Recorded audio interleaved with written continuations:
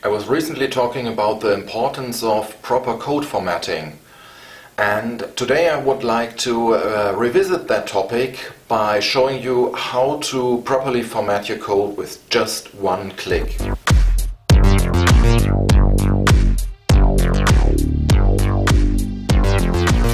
Hi, it's Philip from codekabinett.com.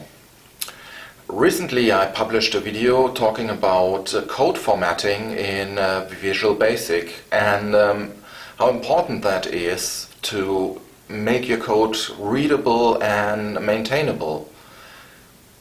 Back then I manually reformatted ugly code that was not properly formatted before, and I did that just by manually formatting the code in the editor, and it took some time to get it right. And usually that is not a big problem because you are not supposed to write that ugly code in the first place, but sometimes you inherit code from other developers and that code is not properly formatted, so you need to reformat it. And that would actually take quite some time if you would do that manually. So today I would like to introduce you to two tools that can format your code with just a single click. Here's the first tool we are going to look at today.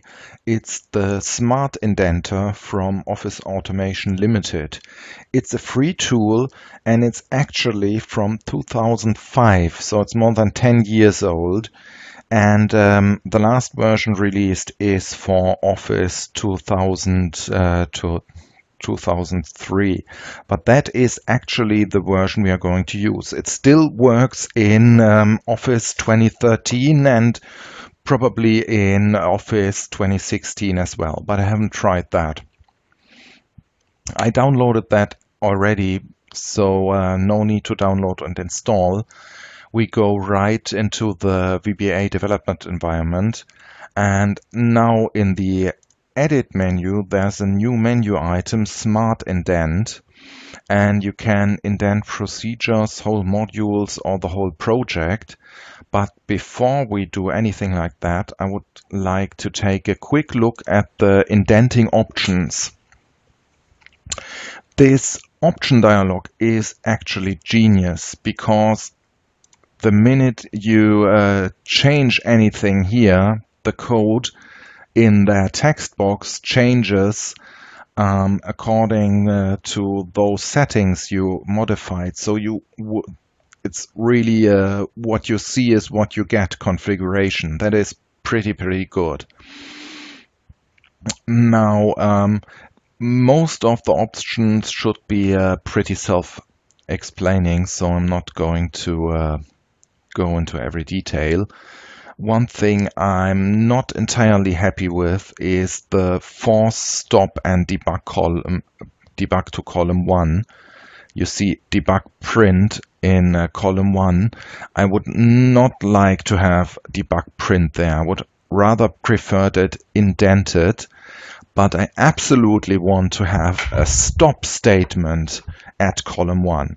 So I think checking this option is the lesser of two evils.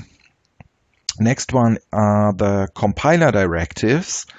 These statements that define how the code is compiled, and I think they are so far and few in between and so important that that warrants to put them right into column 1.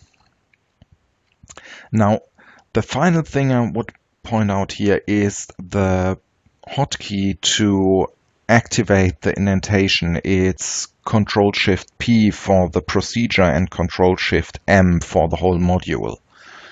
And yeah, well, that's what I want to highlight here. You can play around with all the settings and find what's best for you there.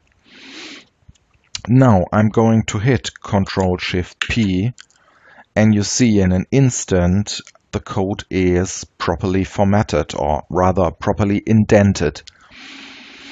And it's looking pretty good, There are some minor things that I personally do not like this multi-line if statements.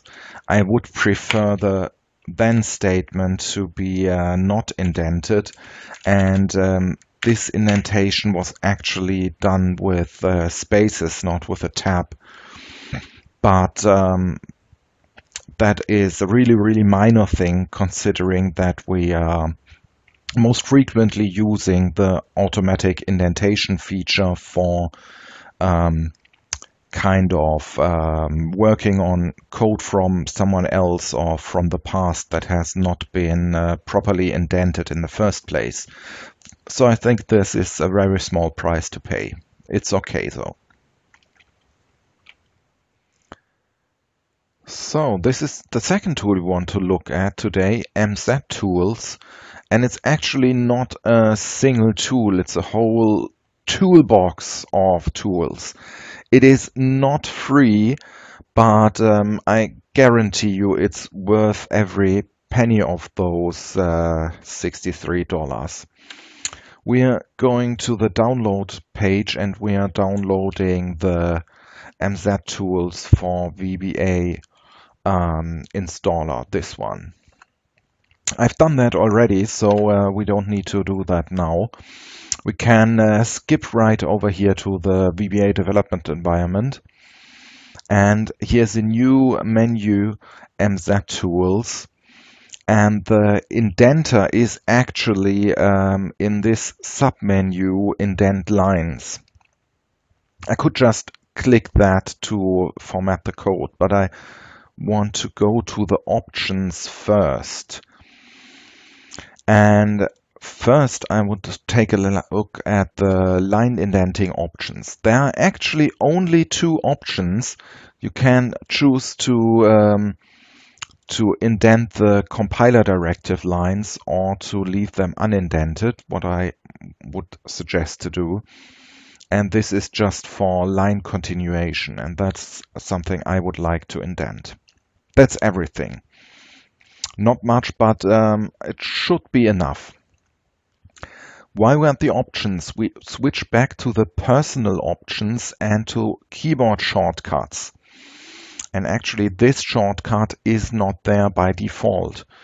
And I would absolutely suggest you create a keyboard shortcut for the line indenting feature. You just click the new button, select the indent lines item in that combo box, and then you select a sensible shortcut.